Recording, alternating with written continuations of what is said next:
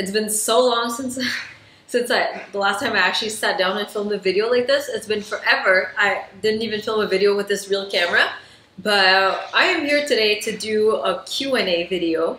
We haven't done these in a while, and since we are upping our production during this isolation time, I thought it would be the perfect opportunity to sit down and answer some of your questions. And we've been getting a lot of questions, so this is going to be a lot of fun. I just wanted to say thank you for all the support in our latest videos and your concern. We are scheduled to go back to Canada in a few days, so in the meantime we're packing up, getting everything ready. We have so much things, so everything takes its time, you know, but we have a flight to go home, and thank you all for the concern. So I asked on both YouTube and Instagram for some questions, so I'm going to be going through first the YouTube questions and then the Instagram. We're going to try to do everything together in a video, and hopefully it's not too long, but you know, it doesn't matter if it's too long, right? We're just here to discuss. Okay, Madeline Miller asked, who writes their comments in the video? They're so good. So I'm guessing you're referring to the speech bubbles. I'm the one that does all the speech bubbles and the editing, so it's all me, but I feel like it's truly what they think. Madeline also asked, would you get a boy cav? The answer is no, and that's nothing personal against like male Cavaliers in general. Everybody, I feel like, has a preference. In general, I feel like people have a preference for male or female, but personally, I don't like a penis on a dog because I don't like having to touch a penis personally. I don't like the idea of marking around the house, especially when they come into sexual maturity, so that's why no males for us. Amanda asked, do the girls see a cardiologist even if they are murmur-free? Do they have a checkup once a year or every 6 months? So no, they don't see a cardiologist. They do have a checkup every year. So we go get a checkup pretty frequently. And we just saw Dr. Dulake in LA, and she said their hearts are fantastic. As puppies, did they eventually give you any sign they needed to go outside? So how we did potty training is crate training. So we always confine them to a little space, not for any disciplinary measures. It's just to get them used to holding their pee in, and then eventually you just start, I just started distancing the frequency at which I would bring them outside. They never, or I don't remember if they showed any sign. Oh yes, they did actually. They would go to the balcony door because at some point I had a grass potty outside, and so they would associate the door with going to potty. So yes, they would stand beside the door when they start associating potty with the door. And then eventually I just start imposing a schedule on them. So right now they go potty 3 times a day. So they just get accustomed to that schedule, if that makes sense. So Amanda says, my 4-month-old only does potty outside because I know how often she needs to go. Hoping eventually she will go to the door and give me a sign. I think that eventually she will start giving you signs, or she will just get used to a regular schedule. In addition to the food that you feed the girls, do you add any heart supplements? I know you feed raw, but do you have any recommendations on cooked fresh brands? Aside from the raw that they eat, they do have fish oil added.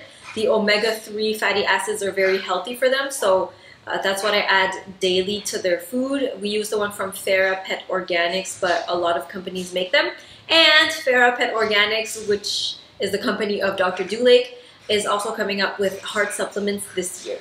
Oh, this is a funny question. Is the Cavalier loyal? So I'm gonna say yes and no, just because, yes, because they are like, they're a lap dog, so they're always gonna be around, but they're also not loyal in the sense that they love everybody. Like, I joke about this. Truly, I know they love me more than they're gonna like the neighbor, but they do love anybody new that's gonna come their way, and they're really bad guard dogs. How did you decide the right time to go from 1 to 2 calves? After I got Herky, I was just obsessed with the breed, and being on Instagram and everything, I just saw so many people adding another Cavalier to their family, and I got so jealous each time. I was like, I need another one too. I deserve another Cavalier. So after Andy and I got married, or that year rather, the year that we got married, I decided that my wedding present to myself was gonna be a Cavalier. So I put myself on the wait list for a Cavalier, and literally 2 weeks after we got married, she came home to us. So it was perfect timing. So sorry about all the noise. There's our neighbor making music, and there's the dryer on as well. Sorry about that. Tro Mama, or Trop Mama, can you give us an update on their luxating patellas? Are they still asymptomatic?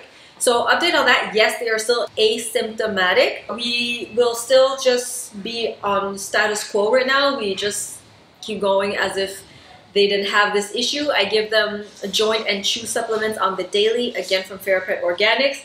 And no, we are not sponsored by them. I just really trust the brand, so that's why I keep mentioning it. And truthfully, it's the supplements we use. So I'm gonna keep giving them the supplements. We go do yearly checkups at the vet, so that's how I'm gonna monitor the progression, if any, of their leg-sitting patellas. Do you think you'll be coming to Europe anytime soon if COVID-19 is sorted? Honestly, guys, this whole COVID-19 situation is freaking me out. Like, I'm still baffled at how quickly everything is unraveling, and I'm very confused about it all. Our plan since 2019 was to come to Europe, specifically to London in the fall of 2020. So if things get sorted out, we will possibly go to Europe. But honestly, not to be like a Debbie Downer or anything, but I don't think this COVID-19 situation will be resolved in the next few months. Jordan Neville says, I'm considering getting a Cavalier puppy and I'm wondering what kind of harness do you think is best to use? Also, what are the sort of the basics should I have on hand before the puppy arrives? Well, Jordan, for puppies, I love any padded harness on the chest just because they're still growing and they're so fragile. So Pupia has some nice harnesses. Anything that has sort of a padding, I kind of like for puppies. And then once they're grown up, you can start getting them more permanent items like the beautiful leather harnesses that we have from Potty on our website. We love those. And for the basics that you should have on hand, we have a video that we just did recently on all the puppy essentials that I'm going to be linking here. I filmed at Pet Wants OC South with Shannon, and then I just go basically over everything that I think is essential before you get a puppy. Oh yeah, Madeline also suggests that we should do a Q&A video for Herky and Milton, and they will answer with the speech bubbles, and I completely agree with this. So if you want a video like this, thumbs up this video and put in the comments that you want a Q&A specifically for Herky and Milton to answer. Charlie the Cavalier asks, how do you teach Herky and Milton to stay still on camera? My Cavalier always shakes or something. Love your channel, very helpful. Thank you, Charlie. So literally my best tip for your dogs to be posing for photos or videos is repetition. The more you do something, the more they're gonna get used to it. So just keep doing it. Literally, Herky and Milton take photos every day, if not every day, maybe like 5 times a week. So they're so used to it. They will hear my camera click and they will run to pose. It's so automatic for them at this point that they're just used to it. So the more you do it, the more they're gonna get used to it. But not to be alarming or anything, but if your Cavalier is shaking or something, maybe they're afraid. So really try to teach your dog to associate photos with something positive, such as treats. So always praise your puppy. You can pet him, give him treats, and let him know everything is gonna be okay. Because if he associates photos with fear, he will not get used to it.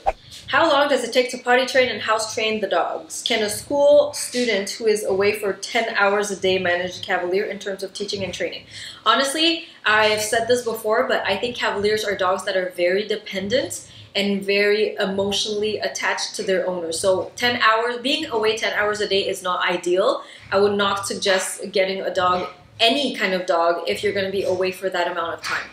That being said, I know that the majority of people are away from home for 8, 10 hours, 12 hours a day, and a lot of people own dogs in those circumstances. So although I don't think that is ideal, some people still do it. But if you're going to be away for that long in a day, I don't suggest you get a Cavalier, just because it pretty much negates all the training you're going to do. Let's say you get a Cavalier and you have the whole weekend with them to start potty training, and then on Monday you have to go to work. Then almost all the potty training and the training that you've done will get negated because you're just not going to be there. And you're not going to be there for comfort and enforcement and everything, so it's not ideal. What I would suggest maybe is taking some time off from work or from school when you're going to get a puppy, just so that you're home to be able to start the training properly. Emojis asks, what has been your favorite adventure that you have been on with Herky and Milton so far?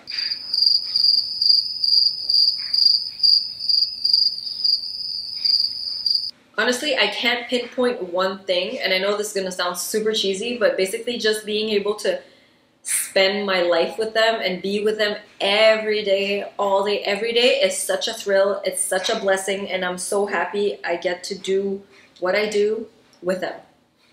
Milo asks, your dogs are beautiful. You are jealous of them. Huh? How many times do you need to vaccinate Cavalier? Well, I'm not jealous of Herky and Milton. I love them with all my heart. You need to vaccinate them according to your vet's protocol. We don't do a lot of vaccines. We only do rabies and base, which is DMPP or DPP something. But we just follow whatever the vet says, but we don't do all the extra vaccinations. Emily Gatstitch asks, are there any type of people you don't recommend having Cavalier? So as I mentioned before, if you're going to be gone a lot of the time, a lot of the day, I don't recommend having a Cavalier just because they're so emotionally dependent.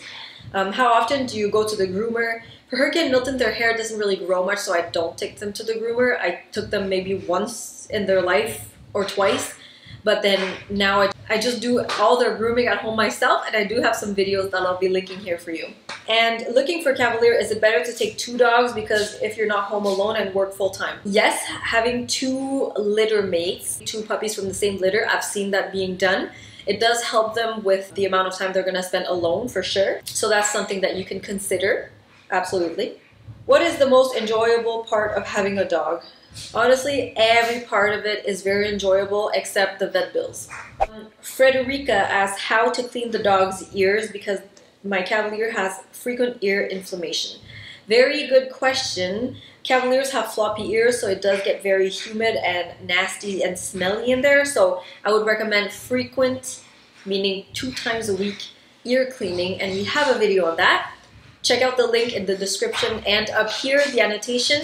I have a full video on how to clean your dog's ears. Wanda asks, what else do you add to their meals along with their raw food?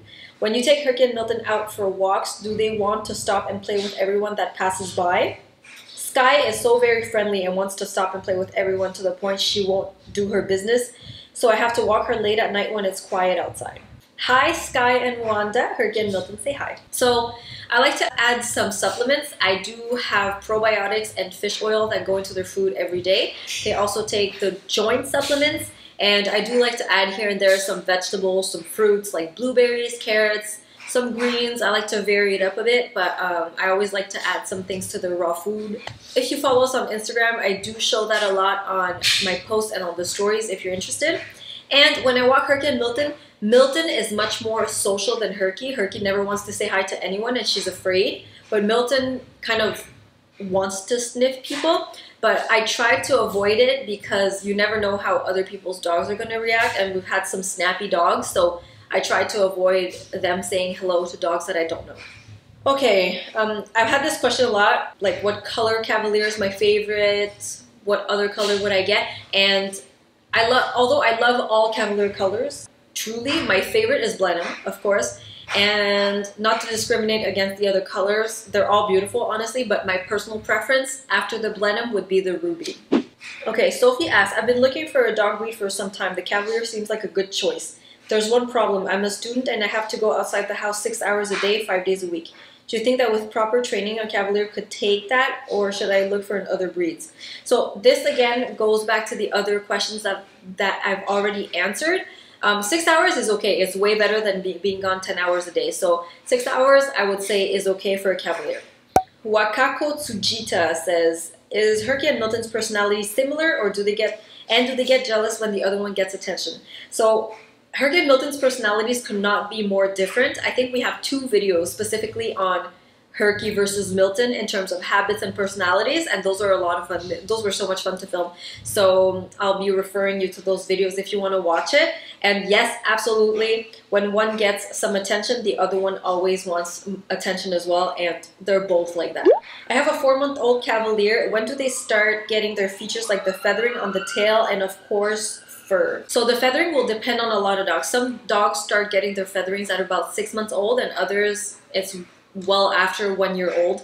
Milton got her feathering so late. I feel like she got them within the last year, and she's about to turn 4 years old. So it's pretty late for some dogs, and for some other dogs, it's pretty early on. I noticed correct me if I'm wrong, I could be wrong, but I did personally notice that males tend to grow fur a bit faster than females. I don't know if that's just an observation. I don't know if it's true. I don't know if it's scientifically backed up, but that's what I noticed.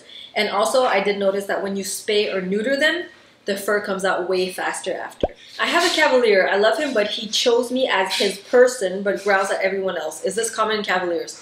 I would say no. That's not very common in Cavaliers. Cavaliers are known to be very gentle, very submissive, very nice. So if they growl, it could be like a territorial thing, a jealousy thing, but not to be alarming you or anything, but it could also be a sign of like they're in pain, and so they're resource guarding, and their resource is you. So just make sure that you go to the vet frequently just to make sure that there's nothing wrong with your Cavalier, because I've heard of stories, especially recently, that dogs that are in severe pain from syringomyelia, they tend to get very aggressive, so be careful with that. Herky and Milton, you have to wake up. Wake up. They haven't seen you all video. Wake up. You're so lazy.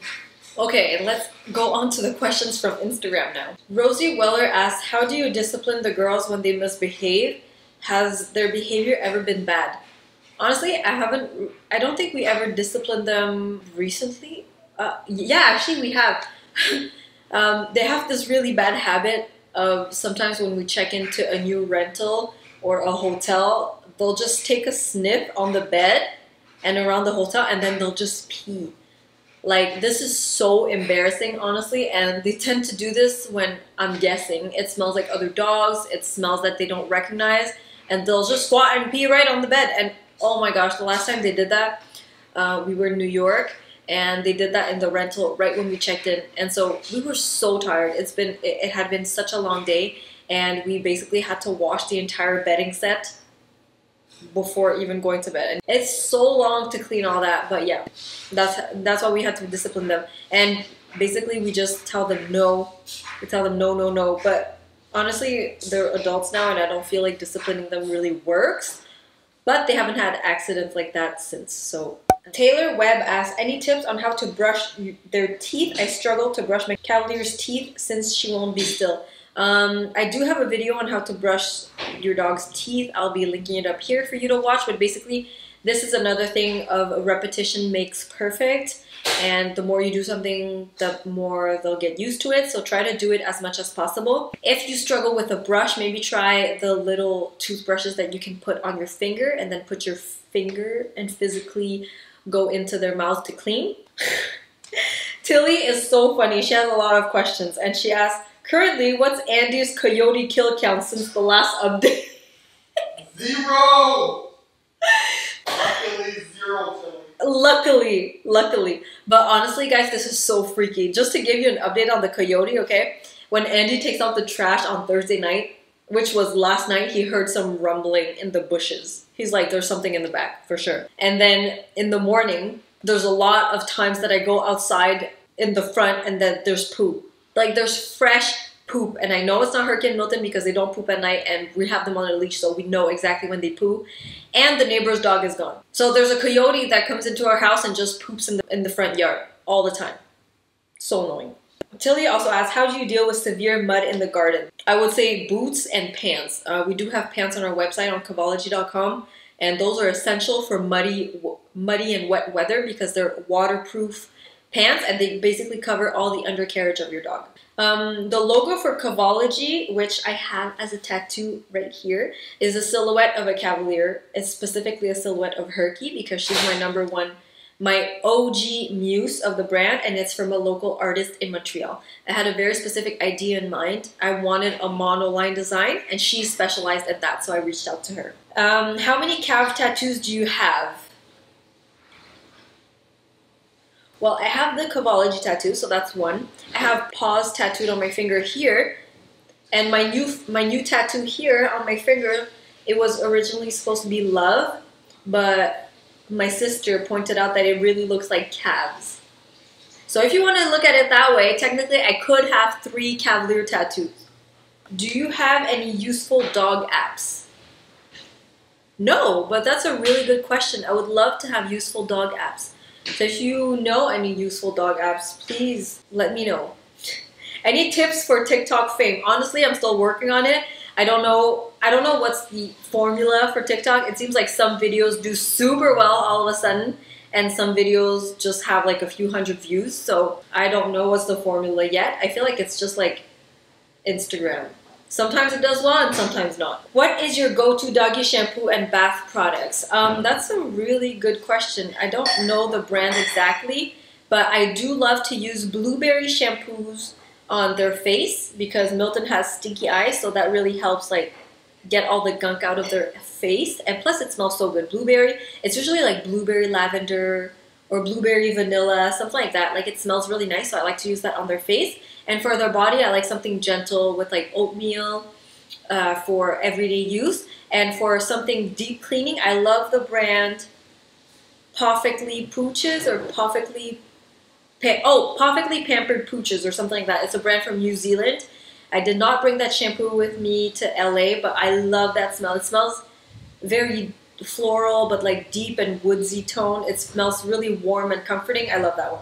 How often do you bathe the pups? Ask Covey the Cav. Back home, honestly, we bathe them like every 4 to 6 weeks and they never seem to get that dirty. But out here in LA, we literally bathe them like maybe 3 times a week and it's such a hassle, but it's so dirty out here. It's crazy. Pup named Arya. Hello, Arya. We love you so much and we miss you. Is your routine for Milton's stink face still the same?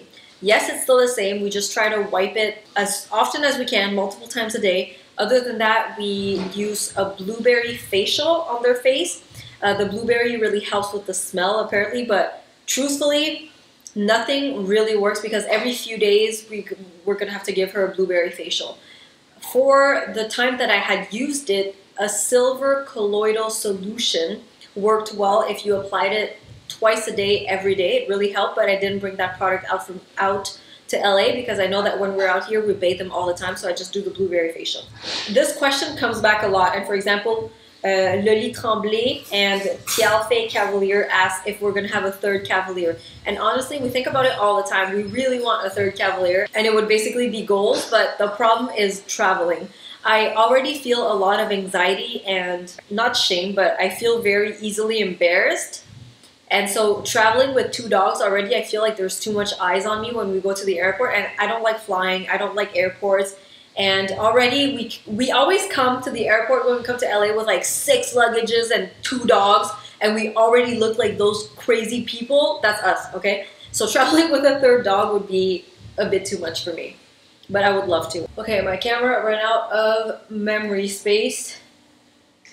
But yeah, so I was saying, although now we do work from home and they're always with us, there are some times when they're left alone, and they just get used to it, honestly. We don't ever leave them for more than 6 hours. That's pretty much the maximum that we would leave them, but they do super well when they're alone.